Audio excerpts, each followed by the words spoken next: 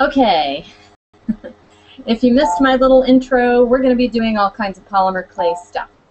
So I have my table set up here, and I have all kinds of clays and tools and great things that I'm going to talk about.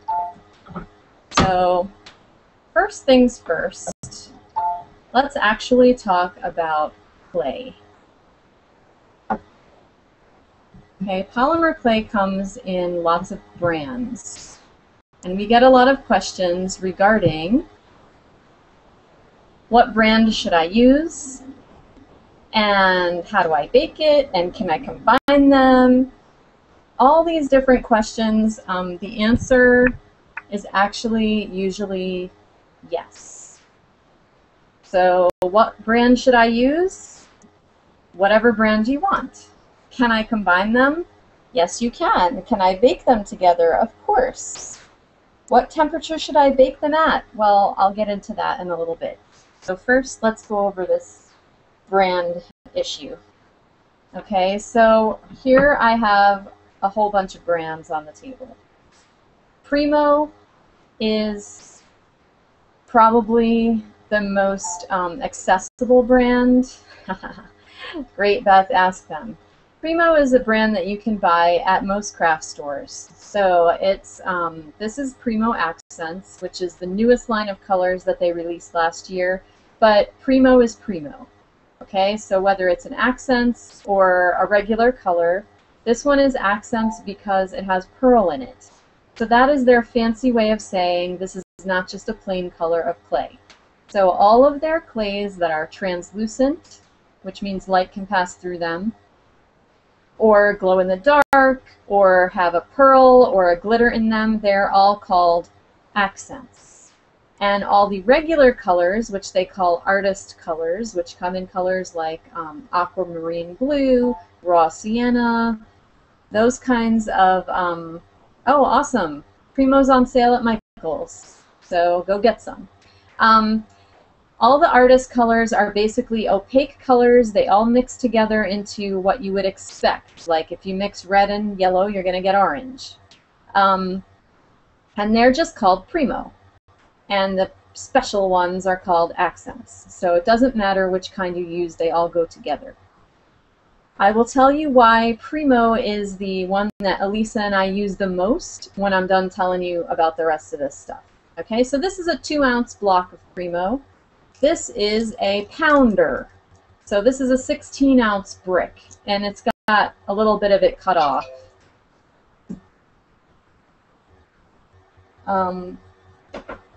So I've used some of this white. This is the new Primo white. Okay, and you can, if you can find this at your local store or online, this is usually a better value because the pounder is like 12 bucks. As opposed to these, which average $2.79. Okay, then we have Fimo, which may be the brand that everyone is most familiar with. And Fimo is by Eberhard Faber, and this is a Fimo effect color. So Fimo, when they are doing a glitter or transparent or mica type of color, they call it effect. And that's the effect to the Primo accent. So everybody's got their little trademark name for their special type of clay. And then there is Fimo Classic, which is incredibly difficult to condition and get ready. It is hard. It's one of the first polymer clays that came out on the market, and it's the one that we like the least, only because it takes so long to condition it. Not because Fimo isn't a good clay. Fimo's a great clay. All right. Then there's also Fimo Soft, which is the same formulation but with more softeners in it. And depending upon what kind of working hands you have, okay, mine tend to be cold. Elisa's tend to be hot. If you have hot hands, your clay gets mushy if it's soft to start with. If you have hot hands and you're trying to use Fimo Classic, it might be advantageous because it will help you to soften it quicker. So depending on how strong your hands are and how hot or cold they are will also determine what kind of clay you personally like to work with. Okay, so Fimo is another professional good brand of clay. So Fimo and Primo, you can make things that you're going to sell, jewelry items, stuff like that. Okay, Cernit is another brand that we really like. I like it more than Elisa does, and by now you might be able to guess why. Because Cernit is soft, and in Elisa's hands it turns to goo really quickly, but in my hands it turns to putty.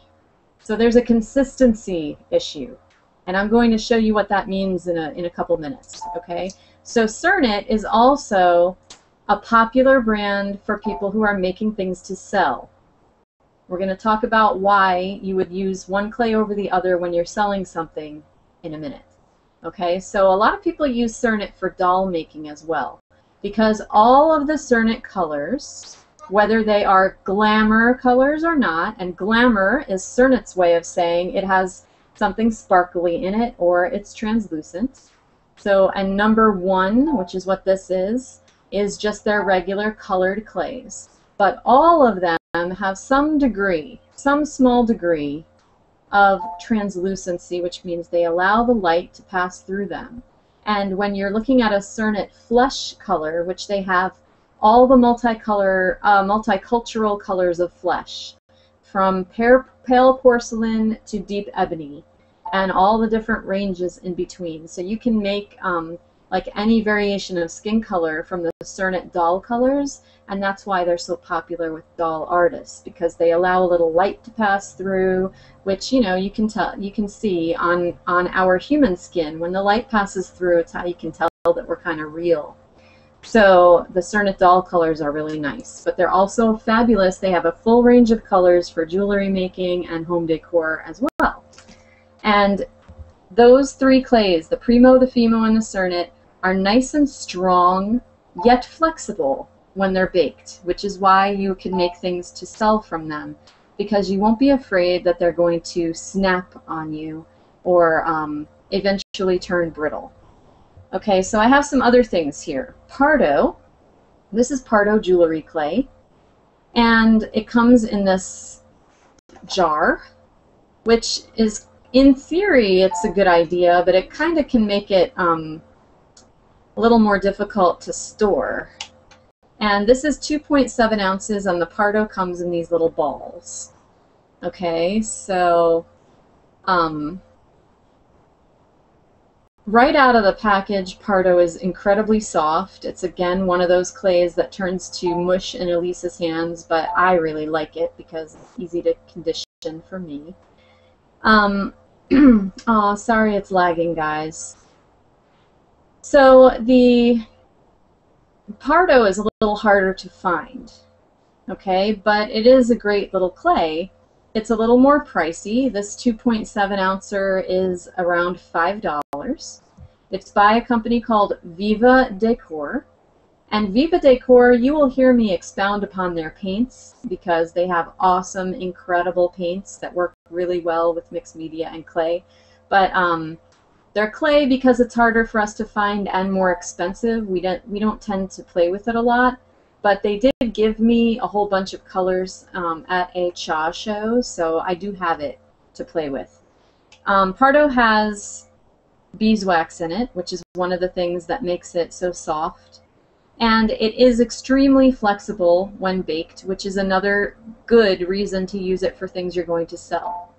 Okay, however, I have had things snap. Excuse me.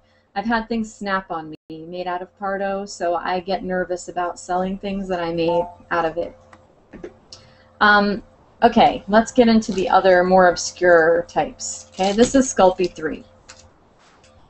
Sculpey 3, and the color that I'm looking at here is the translucent. There's a reason why I pulled out these 2 colors, and I'm going to explain it in a minute. But Sculpey 3, this is a child's clay.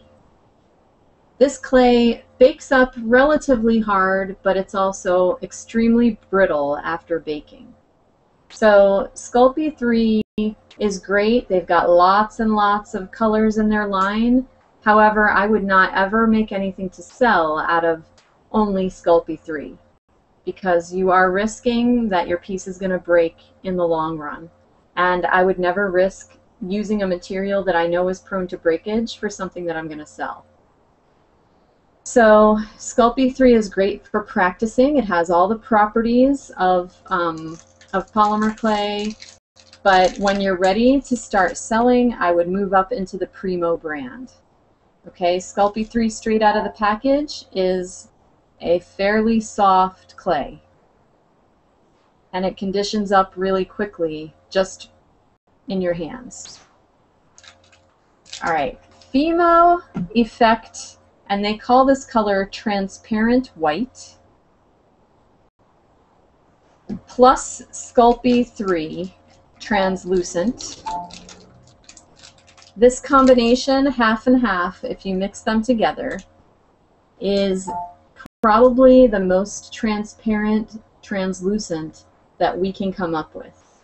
Okay, and we've experimented a lot. I use a lot of translucent clay. Elisa not so much, but through our travels, we have discovered that this combination of clay together, half and half, is a very transparent, translucent clay.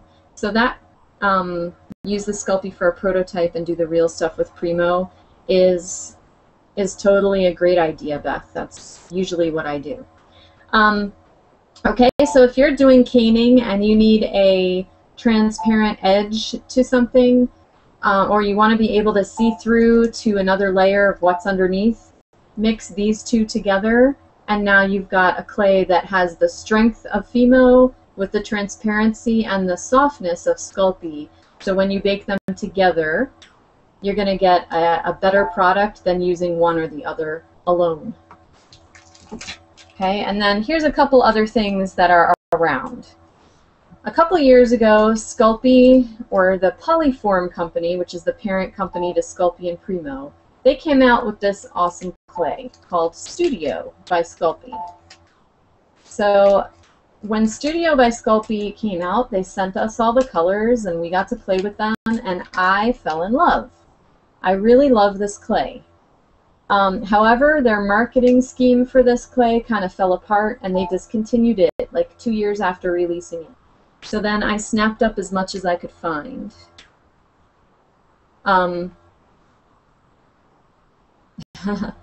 So the reason I liked this clay is because it is incredibly strong after baking, and it has muscle memory, which means if you were to make a... Actually, I have something that I can show you. If you were to make something like a bangle bracelet, which is what this is right here, made out of Studio by Sculpey, you can mush it and change it and twist it and bend it, and it's like that rubber man. It kind of like goes back to its original and just pretends that you never smushed it, which is why it's great for something like a bracelet that you need to get over your wrist, because you can smush it a little bit.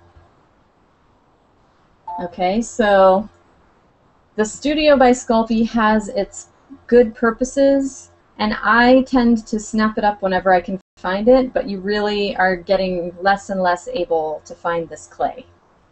So we'll just set that aside. I'm not going to really play with it. If you're a person who makes large forms and you need to make armatures and you need scrap clay, you can usually buy like boxes of scrap clay on eBay or whatever, but you can also actually purchase a log of it. This is just a log of mixed color scrap clay, and you can get this from Stanislaus Imports. And this is the same guy who we got the squeegees from if you watch us do some silk screening. So he's got all kinds of tools and stuff.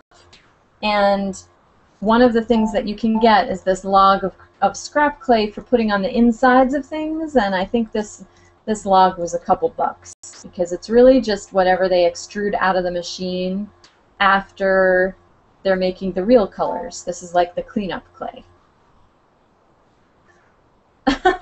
Elisa also does have 1,000 pounds of scrap clay, so you can probably get some from her if you need it.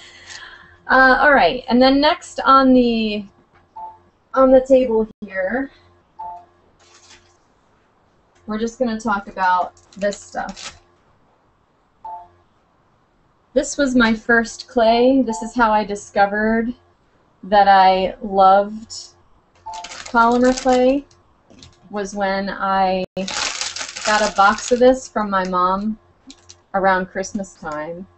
And this is Sculpey, plain old regular Sculpey clay. It comes in a brick. I think it's a 2-pound brick.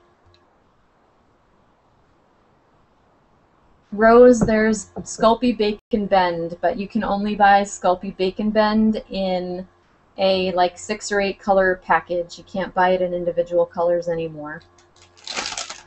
All right, so this is your brick, your standard brick of Sculpey regular clay. It comes in white. And then there's something else called Sculpey Firm. And Sculpey Firm comes in, I think it's like a fleshy color. All right, so regular old Sculpey here is so easy to condition that you can just grab it straight out of the package and start mushing it. And my hands, like I said, are super cold and not very strong, because I tend to be very, very delicate when I touch things. I'm not a strong gripper. So, I mean, you can see right now that this clay has turned to mush in my hands, and I've only been working with it for like 20 seconds. Okay?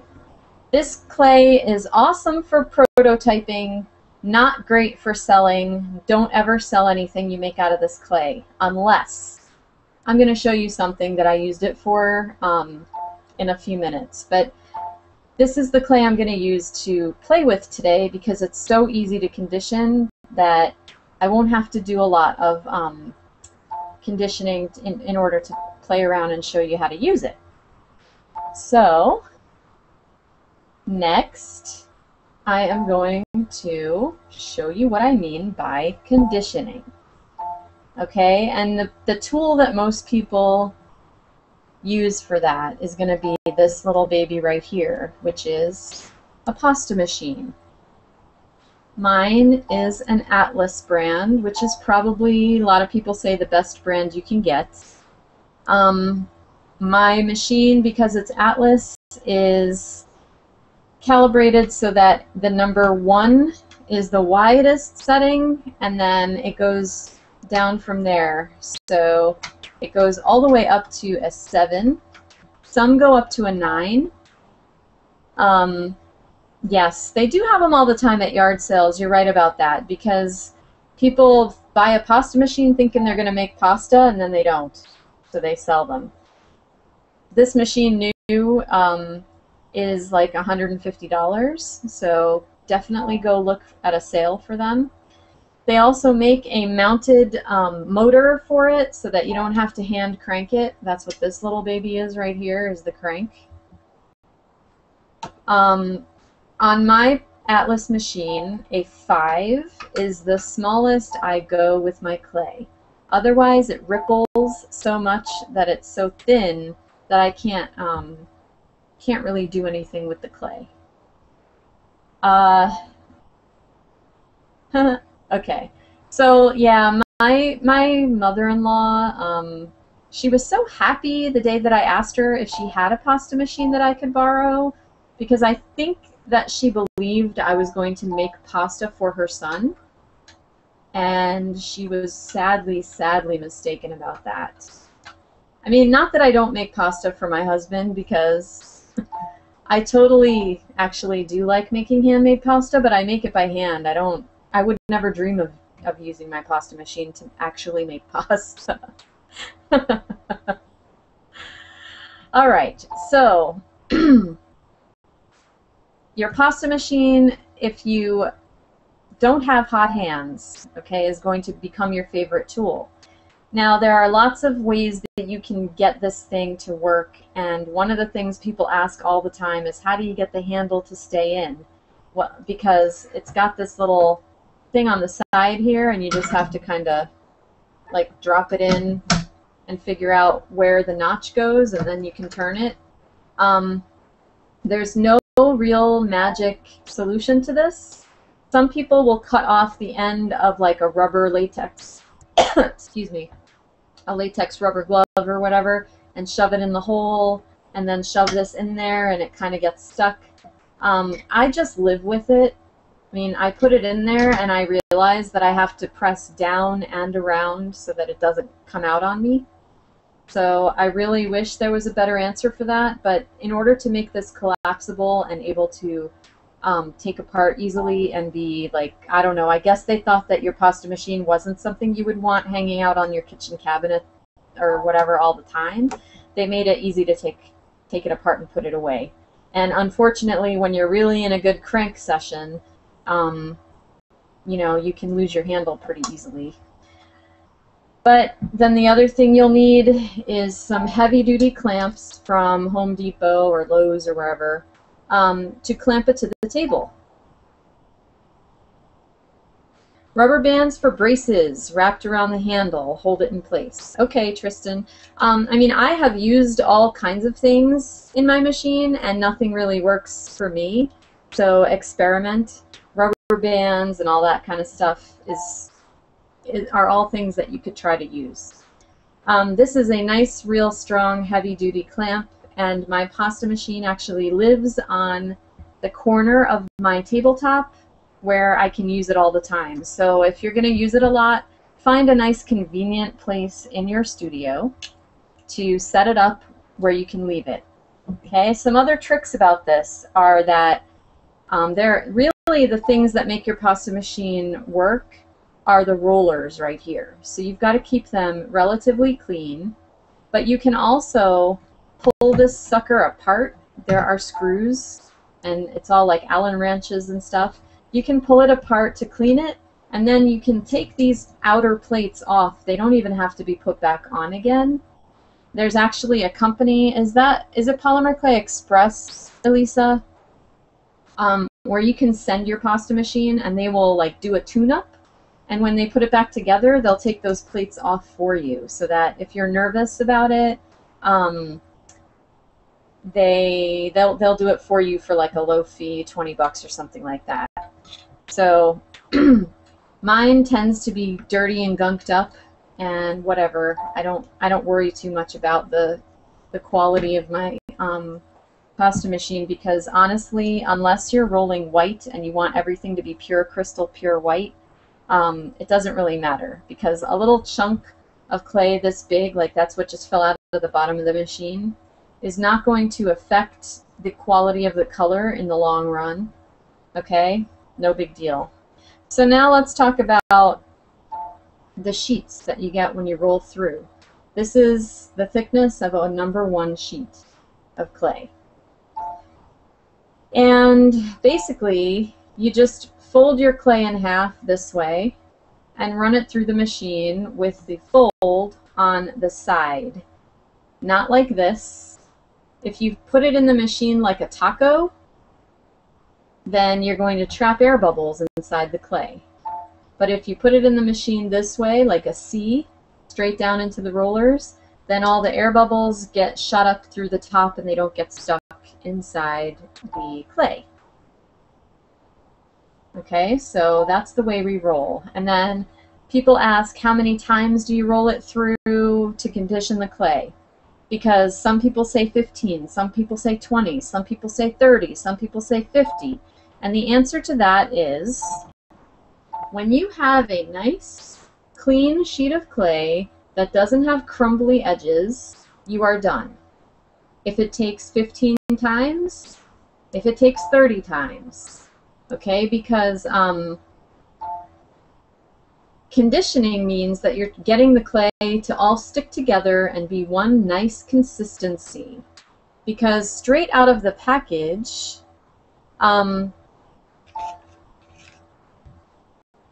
it can be lumpy. There can be inconsistent little lumps inside there. It can have air bubbles. And what you're trying to do with the pasta machine is even it all out and mush it all together.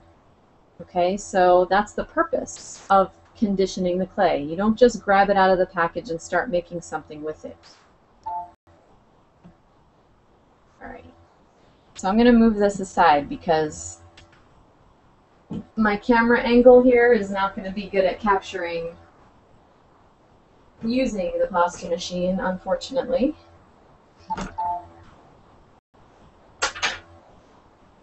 All right, so other tricks and tips here.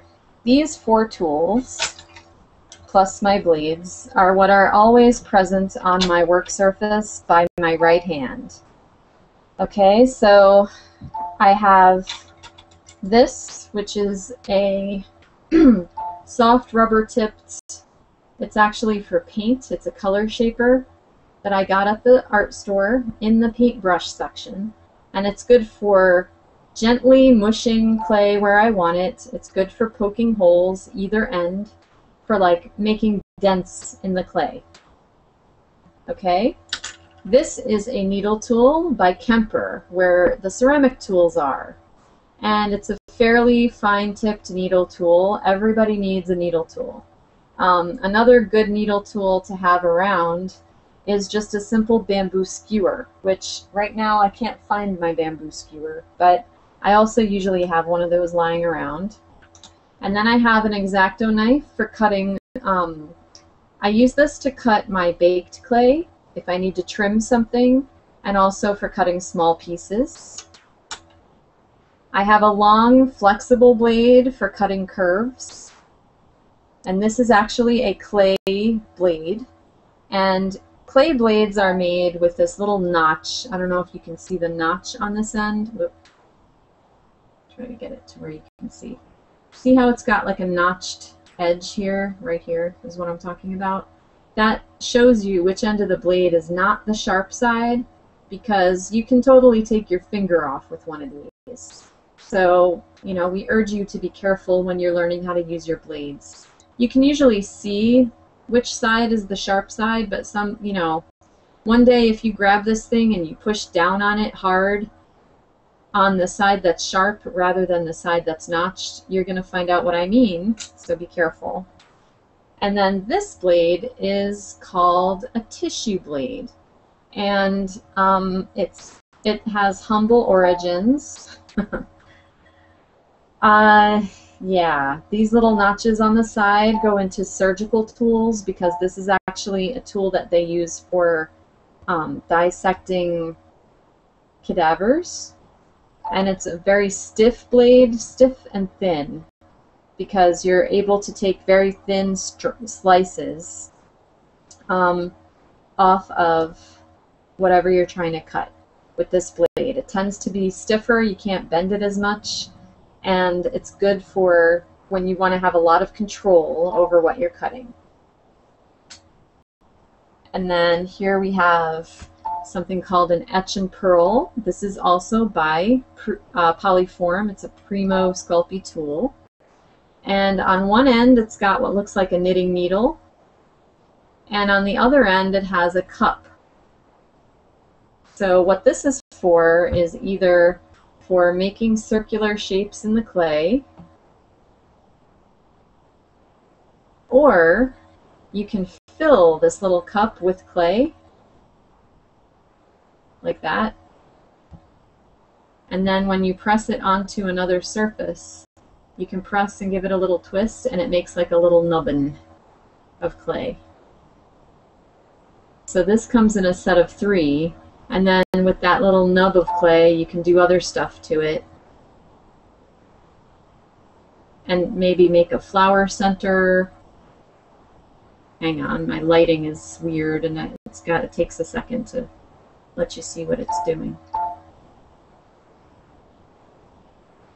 Okay, so, oh yeah, you can do all kinds of things with this clay. Alright, so let's get on to talking about baking real quick, because that's another major concern that people have. Baking this clay, every clay will have some instructions on it for what temperature to bake. This Pardo clay, for example, it says, knead until soft and smooth, shape into desired form, bake in a home or convection oven at 266 Fahrenheit or 130 Celsius for 30 minutes per quarter inch. Okay, so that 30 minutes per quarter inch is a general theme there. A theme for all clays. You want to go 30 minutes per quarter inch of thickness. So if what you are baking is about a quarter inch thick, like this is, it's going to be baked for 30 minutes. It doesn't mean how wide it is, it means how thick the clay is. Oh, yeah, the tissue blades are different from the ones at Michael's or Joann's, yes. And I get them online at a place called clayalley.com. I like the tissue blades for cutting canes because they give me a more delicate feel. I mean, all of this is relative. When you start using tools, you will discover what works for you. Okay, so back to the baking. This is quarter inch thick. It's going to be baked for half an hour. If something's thicker and fatter, you can bake it for longer. Baking something longer does not damage it. In fact, you could put something in the oven tonight, forget about it, and come back tomorrow morning, and it would be fine. The thing that damages the clay is the temperature. Okay, so this one said 266. Now let's say I'm going to mix together some of this Pardo with some of this Sculpey clay. All right, and I'm going to get a clay that's stiffer and a different color, obviously. It's going to have the properties of both clays. So at this small amount, my Pardo is not going to influence the Sculpey working properties that much. They're both pretty soft. But you can see how you can color the clay pretty easily by mixing it together like that. Okay, so now I have a conundrum because the baking temperature of this is 275 and the baking temperature of this is 266. So, what do I bake it at? And the answer is going to be, for this one in particular, about halfway between them, which would be about 270, and I would go twice as long, because length of time will get the plasticizers out.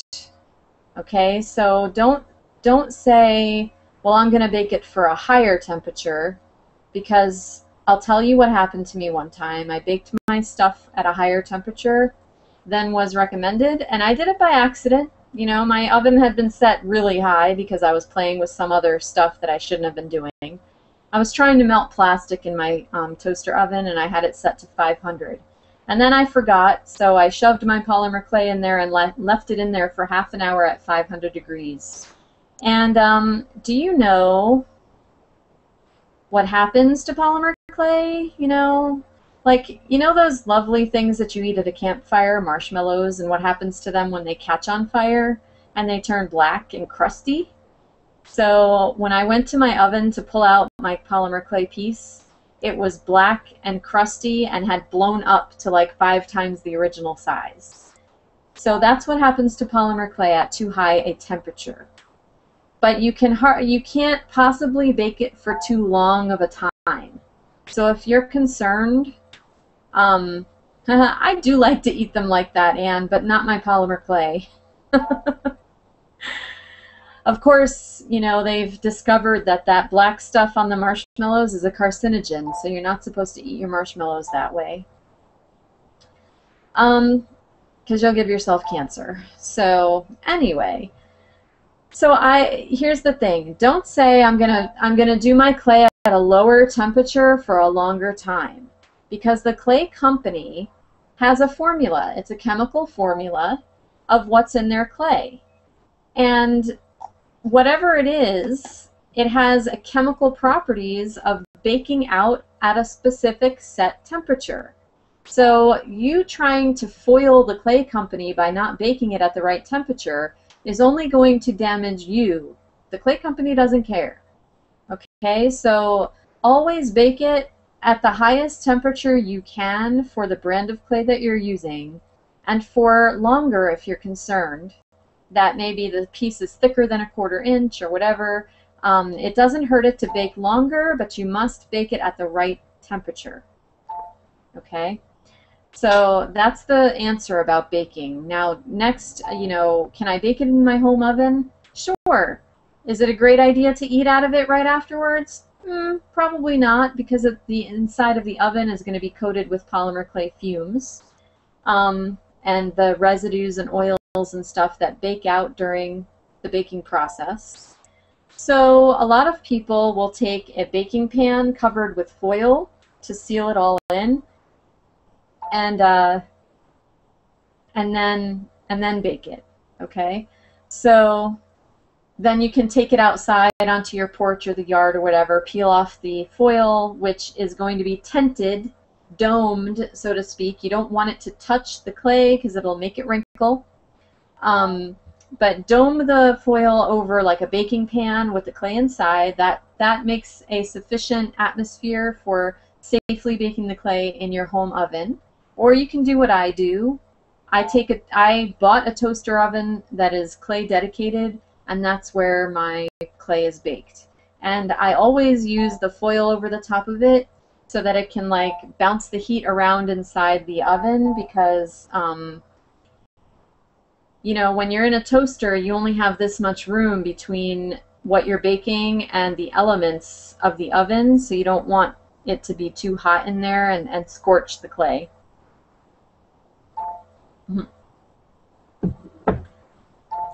So, all right. Next, I just want to show you another easy way that you can condition. Okay, these are available from us. We have them in 4 different colors, or you can buy a plain boring one at the store. It's just a 1-inch acrylic rod, and you can use it. As you can see, I have a glass tabletop, and just roll the clay and fold it. Roll and fold. And this will condition clay for you to get it into that nice consistency that we've been talking about. Okay, now, what if you're messing with your clay like I'm about to get some texture on it? This is a piece of vinyl fabric that I got off a scrapbook. So I'm going to roll some texture over it.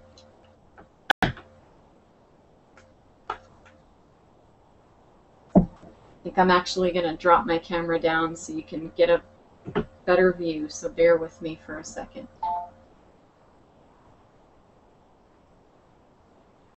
Alright, so I've rolled the texture onto this clay, and now the clay is pretty much stuck to the table.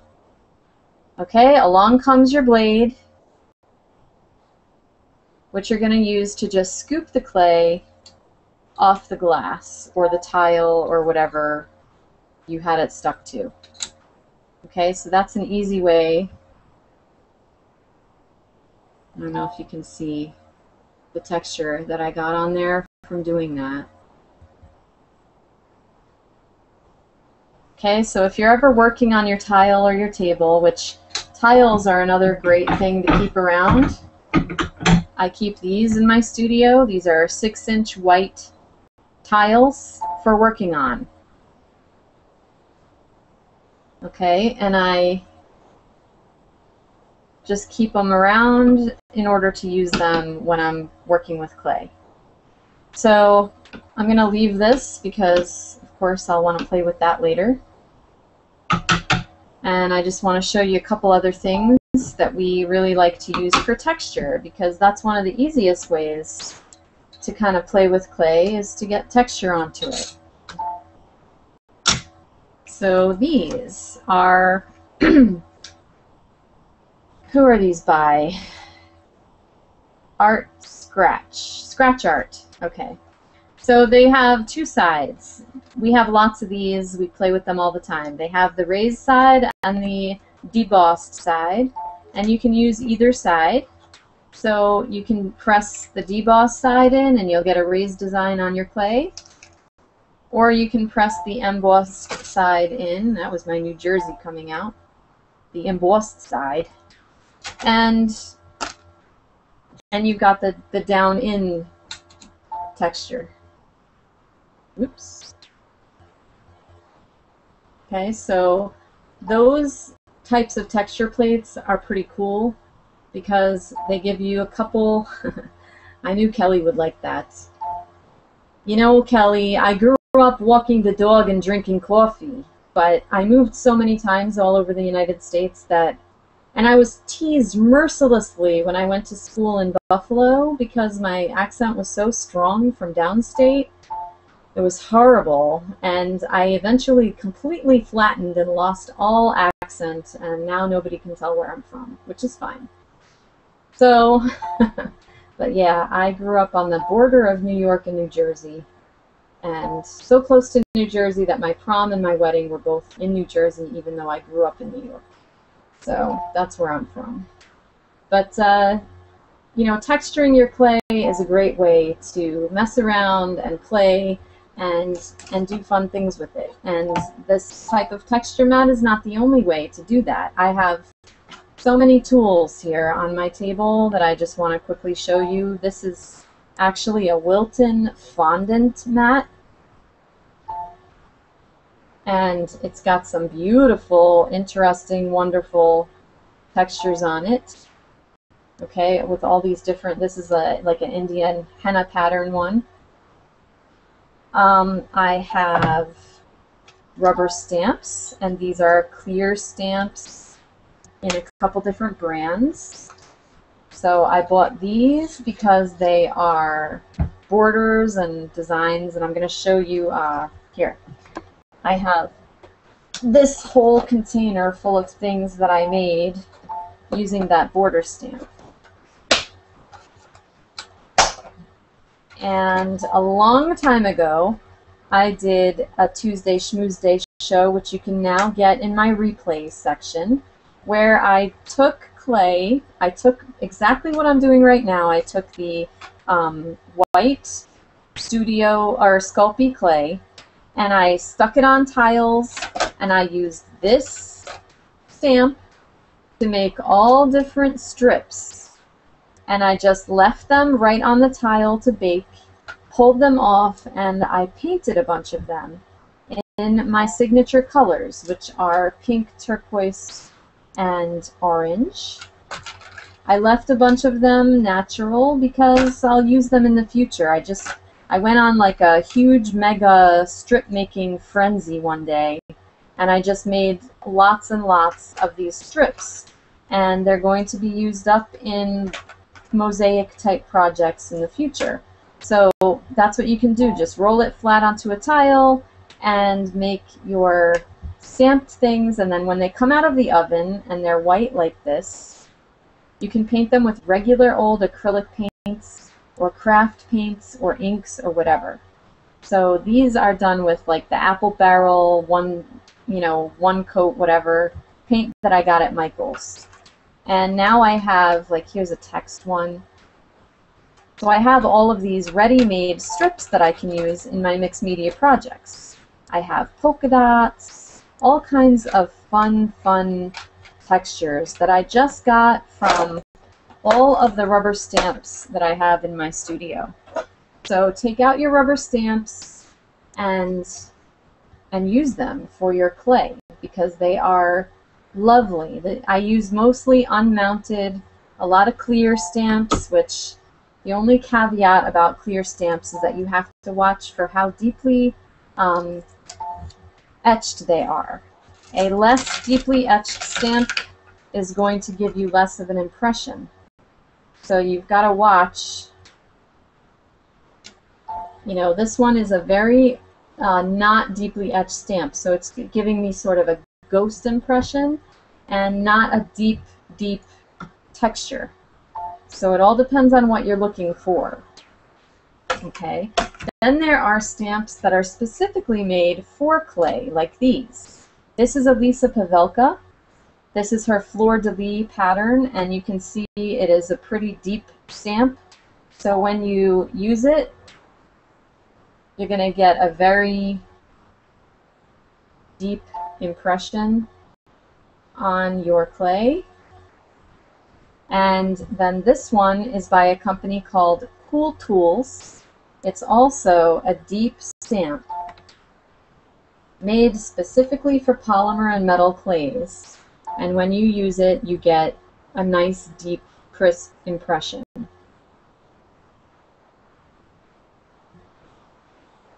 Okay, so these are like clay stamps. And then you can, of course, use your regular woodblock stamps. When you find something that you like, pick it up. I get all kinds of stamps at the store. When I see something I like, I buy it because I know as long as it's deeply etched, that I can use it with my polymer. Even though I'm not much of a paper artist, I always know I can use it with my polymer clay. All right, so if you're going to do stamping, then you're going to get into molding. And this is a Elisa Pavelka border mold. And basically the concept here is that you roll out a snake, press it in. This is like a bamboo and cherry blossom kind of a thing, and pull it out. Also in my replays, you can find where I made a bracelet using this border mold, and I made like a bamboo and pearl bracelet. So I made the whole parts of that on camera, so you can watch that happening. But basically, look at these types of things as things you can experiment with. You know, just because this is a border mold doesn't mean you can't use it for something else. I actually used it to make beads. So this one is like a deeply etched jungle leaf kind of a thing. Okay, so these come in, I think, 4 different styles. And then you already saw the Wilton mold. And I have some other molds over here, okay, that I've been playing with. This, of course, I do a lot of wings in my jewelry.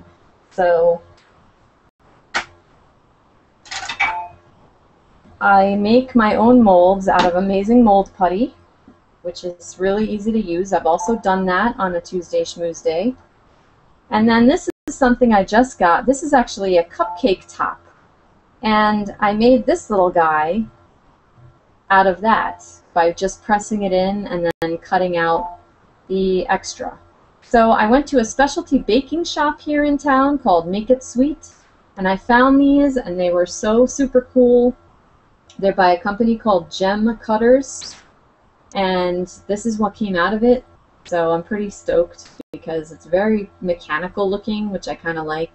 And then you can do things to it. You know, once it comes out of the mold, I pinched the edges a little, and you know, you can take away some of that mechanical look by messing with it yourself.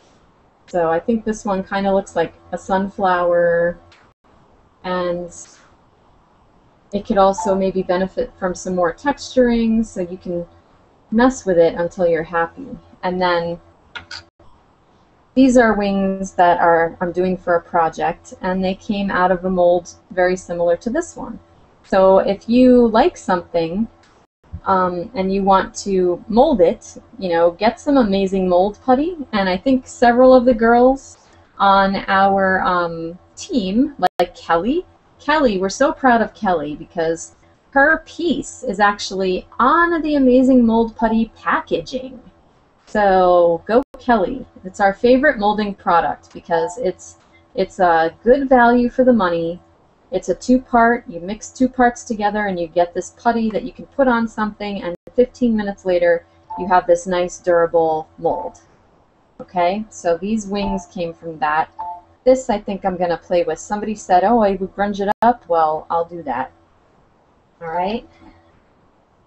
What else do I have? Oh, let's play.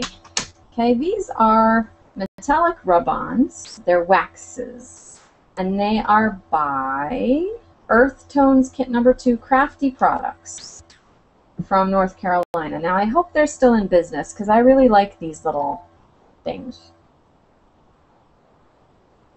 Okay, and they're basically like a wax that you can use to enhance your clay. So here we have, you get a little on your finger, and then you can highlight your design. This is like a green, and the cool thing about these waxes is that they are pretty strong colors, and you can use them before and after baking. So you can totally, you know, if you decided that the piece that you were working on didn't have enough color on it before you baked it, you can come back with this type of wax, which is basically like Rub and Buff, Inca Gold, Gilder's Paste. Those are all basically waxes with metallic colorants in them, and you can use them on the clay before or after. So it's nice. Martial is live at 1 in 4 minutes. Ah, we're all overlapping each other today. Okay, so another way you can do this coloring thing is that polymer clay is tacky. So you probably could use some powders. Now, polymer clay is such an extensive, crazy, wonderful medium that you see I have done an hour here and I've only touched the surface. And I really don't want to overlap Martial's show. So I am going to say this. I'm coming back. And I'm all like relaxed because it's hot under these filming lights. And it's also decided that now in Central Texas, it's going to go from absolute winter, which it was last week, to absolute summer. So it's suddenly 85 degrees when last week it was like 50. So, thanks. My leopard is multicolor leopard. Okay, what are we asking? Who will you link up under show? Ask me again, Kelly. Oh, these? You want me to put a link to these? I'll put some links to the different kinds of waxes that you can get under the video. And I'm going to say that next time I do a Tuesday Schmooze Day, I will pick up where I left off with the coloring on the surface before and after baking, and we'll just keep going, and I'll teach you some more things about polymer clay. I hope that you got some information today that will help you get started. And, you know, as far as choosing a clay, if you're brand new to polymer clay, pick whatever's on sale and just start playing with it and get to know how it works with your fingers, what kind of style you have as far as working with it. Do you want a soft clay or a hard clay? And then you can go from there, and you can use the information I gave you before to decide, you know, if you're going to sell it, which brand should you make things out of. You're welcome, guys. And please stay on, and you'll see Martial in a couple of minutes. She will be live. So thank you so much for joining me today on Crafty Link Tuesday Schmooze Day, and I will see you next time.